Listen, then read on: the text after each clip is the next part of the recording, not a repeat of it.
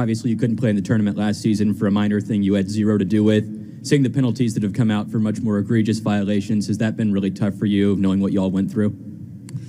You know, I'll say this.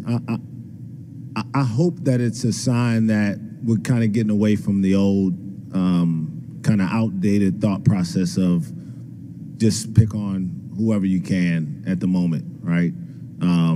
It was a really, really difficult season for our team to go through last year with that already on the forefront before we ever played the game, no question about it.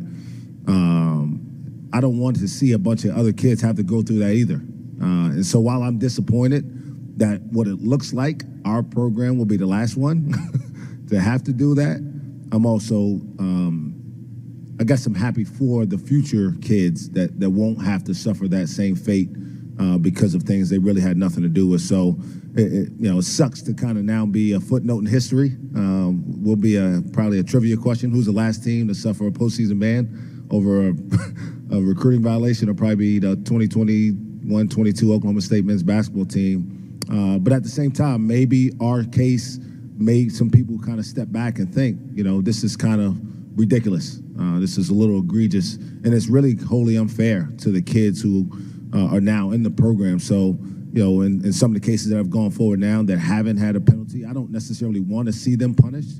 I'm just disappointed that we, unfortunately, will probably have been the last one to have that happen to.